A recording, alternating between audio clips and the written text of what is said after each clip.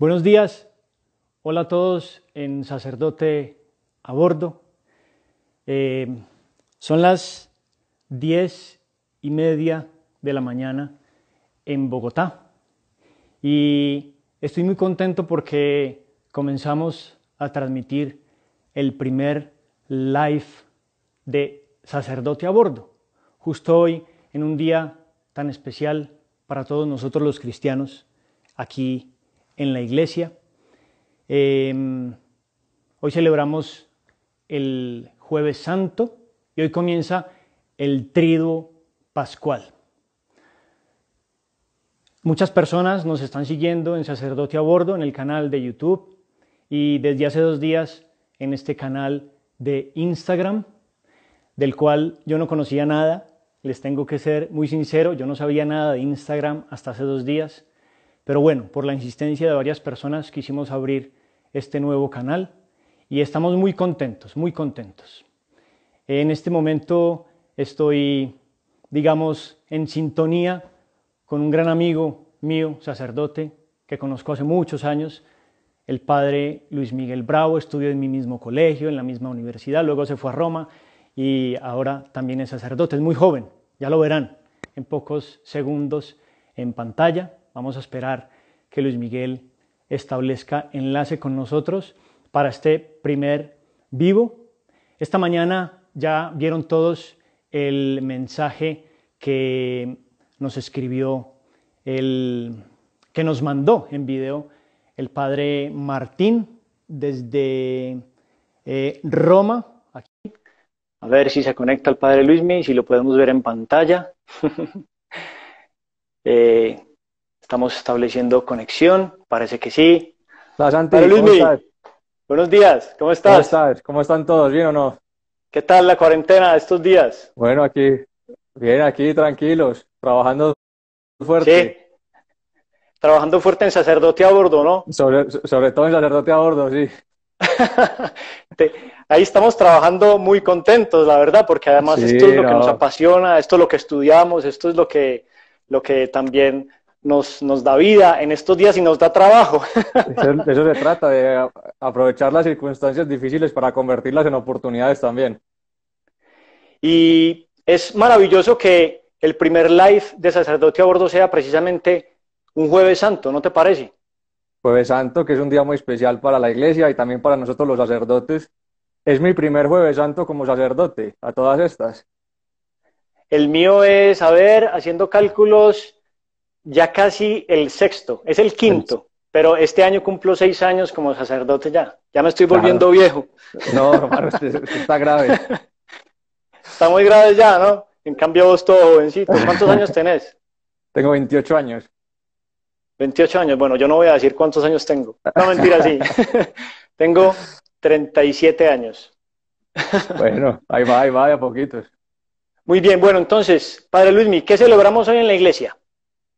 Bueno, Santi, hoy celebramos fundamentalmente 3 cosas. Celebramos 3 regalos que nos dejó Jesús en la última cena. Celebramos la institución de la Eucaristía, de la que nos vas a hablar en un momento.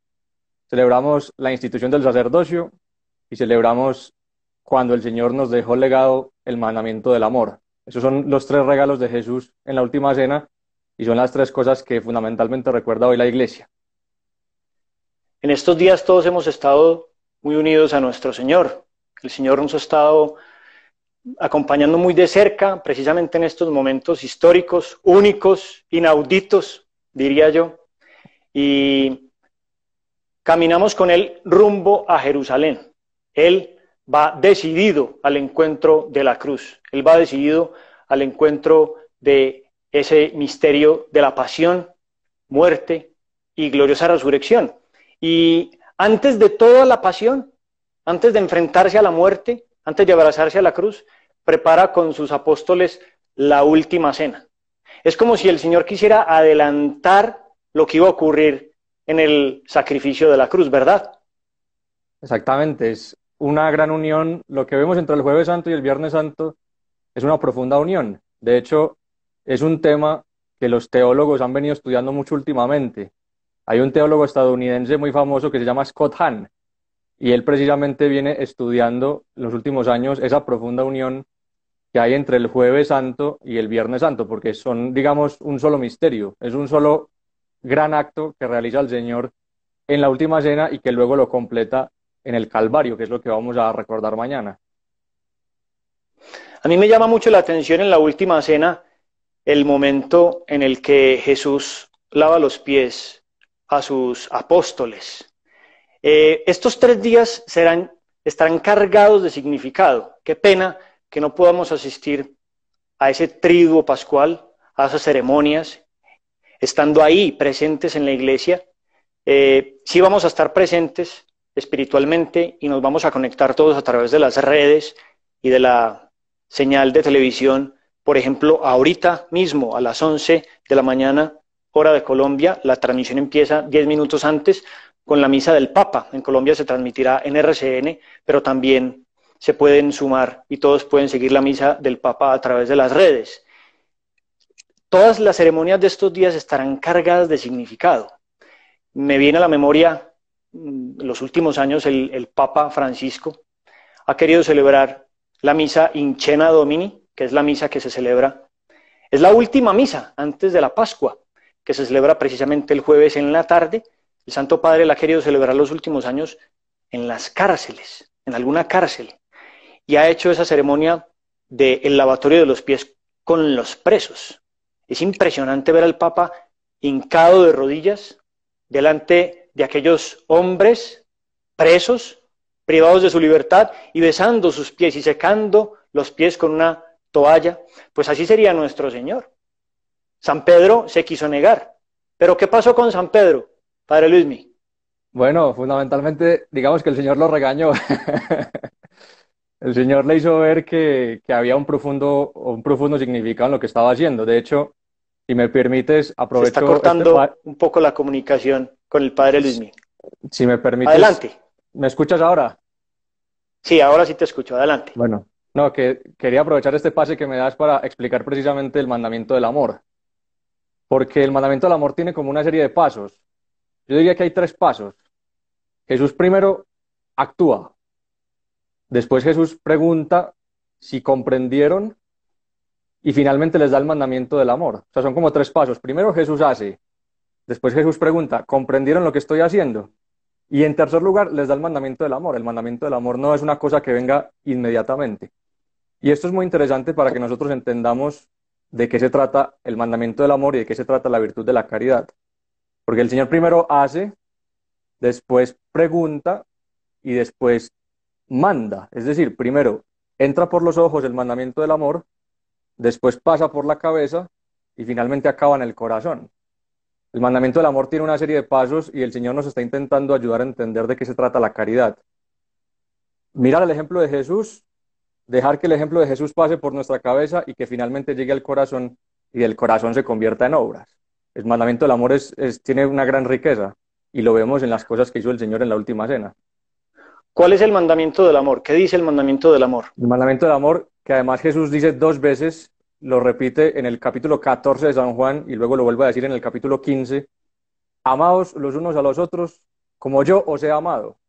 Esta es la plenitud del amor, porque si recordamos el Antiguo Testamento, el mandamiento que le había dado Dios a Moisés es ámense los unos a los otros Volvemos a perder el como se enlace aman con el ustedes Padre mismos. Luismi. ¿Me oyes ahora? Sí, muy bien. Entonces a Moisés le había dicho, ámense los unos a los otros como ustedes se aman. En cambio ahora es, ámense los unos a los otros como yo los amo. O sea, el Señor está llevando a plenitud lo que había recibido Moisés muchos siglos antes. Nuestro Señor también en la última cena instituye el orden sacerdotal, porque le dice a los apóstoles allí presentes, haced esto en memoria mía, en conmemoración mía. Les da la potestad en ese momento de hacer lo que Él va a realizar, lo que Él está haciendo. Por eso hoy muchas personas felicitan a los sacerdotes. A mí me han felicitado varias personas. ¿A vos te han felicitado algunas personas por WhatsApp o por llamada telefónica? Todavía estoy esperando las felicitaciones de mucha gente, sigo esperando. Acordate que apenas llevas un año de ordenado, entonces, Por bueno, eso, es lógico. No, ni siquiera un año, todavía estoy esperando.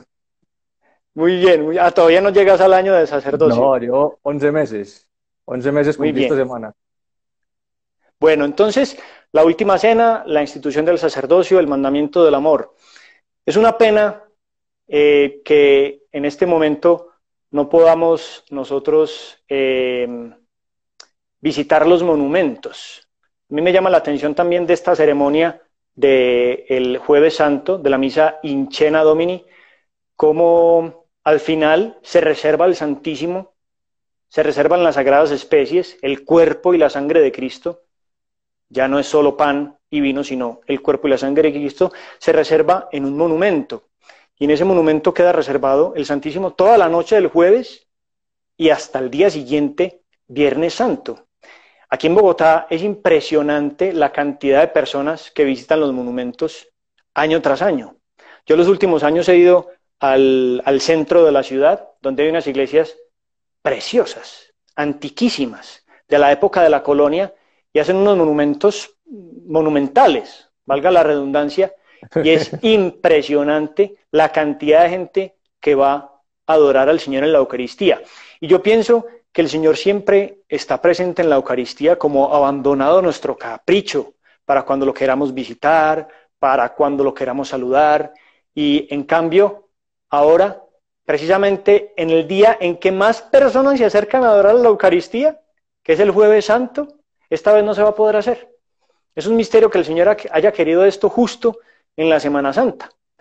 ¿Y qué más representa, Padre Luismi, ese monumento, ese momento en el que el Señor se queda a solas ahí en el sagrario?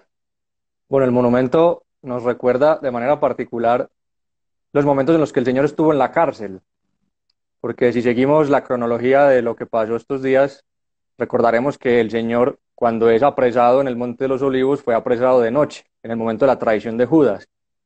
Por lo tanto, el Señor tuvo que pasar unas largas horas encarcelado mientras esperaba que el Sanedrín lo juzgara. Recordamos que el juicio del Señor fue de noche, lo cual era ilegal, no se podían hacer juicios de noche, pero aún así fue juzgado de noche porque era un juicio injusto, como sabemos todos, pero de todas formas tuvo que pasar unas horas en la cárcel. A mí me viene mucho a la memoria y le recomiendo a todos los que nos están viendo que aprovechen estos días para volver a ver La Pasión de Mel Gibson. Me viene mucho a la memoria cómo en esa película se representa al Señor en la cárcel con las manos esposadas y justamente pasa la Virgen por encima. El Señor está como en una especie de sótano, la Virgen está caminando y como que tiene una intuición y se da cuenta de que el Señor está justo debajo de donde está ella.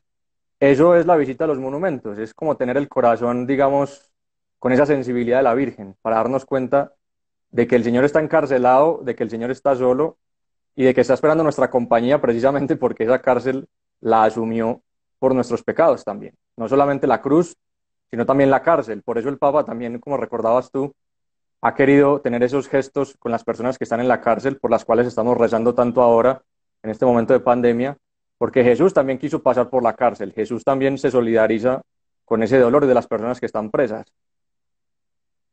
Los evangelistas son muy parcos, digamos, en sus palabras y no se extienden mucho en todo lo que sufrió nuestro Señor, pero sí sí cuentan un detalle en ese momento en el que el Señor está preso, de noche, quizá no ha comido nada, no ha bebido, está cansado, ya ha sido flagelado, ya ha sido coronado de espinas, y el Señor, se burlan de él, le pegan golpes por detrás, los soldados le dicen, adivina quién te ha pegado, tú eres el rey, se hincaban ante él y se burlaban de él como rey, y el Señor está solo, no tiene a nadie a su lado.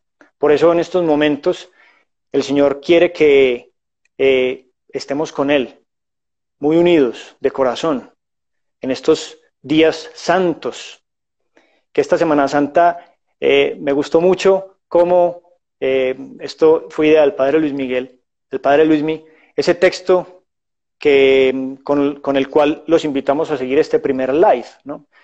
Tú no puedes ir a la iglesia, pero el Señor sí quiere venir a tu casa, a tu alma, a tu corazón, para celebrar estos días. Yo me muero de las ganas del segundo live que es mañana. Mañana aparecerán una cantidad de personajes impresionantes. Barrabás Vamos a hablar de Barrabás. El Viernes Santo es tremendo, o sea, es una cosa inabarcable, pues hay tantos protagonistas, lógicamente el protagonista es el Señor, pero aparecen Claro. tantos personajes que nos ayudan a nosotros que es impresionante. Barrabás, la Verónica, Simón de Cirene, Sí, es decir, José de José de Arimatea, Arimatea, bueno, el buen ladrón. José de Arimatea, Nicodemo, la Virgen, por Son, son, supuesto. son muchos personajes, San Juan, la Virgen, efectivamente. Pues Ah, mañana hablaremos de todos estos personajes en el segundo live. Ya va siendo la hora, más o menos hemos calculado que este live dure unos 15 minutos. Queremos saludar a todas las personas que se han conectado. Santi, Casi llegamos a unas 100 personas en vivo. Este Santi, video quedará rodando todo el día. Adelante, adelante, Padre ¿por Luis. qué, por qué no recordamos a la gente la oración de la comunión espiritual? Que es una oración muy buena para un día como hoy en el cual no vamos a poder recibir al Señor en la Eucaristía, pero que podemos fomentar ese apetito espiritual del que ya hemos hablado en Sacerdote a Bordo en otras ocasiones. Muy bien. La ¿Cómo es esa oración es oración? la Recuérdanos oración cómo es esa oración. es la oración que aprendió San José María cuando era niño, precisamente antes de hacer su primera comunión, que podemos aprender de memoria y repetir hoy. Yo quisiera, Señor, recibiros con aquella pureza, humildad y devoción con que os recibió vuestra Santísima Madre, con el espíritu y el fervor de los santos. Muy bien. Bueno, pues con esta oración vamos a terminar este primer live. Vamos a acompañar al Señor en estos 3 días santos, en este triduo pascual. Vamos a celebrar y a irnos preparando para la Pascua. Pascua significa el paso del Señor. El Señor quiere pasar muy cerca de nosotros en este momento.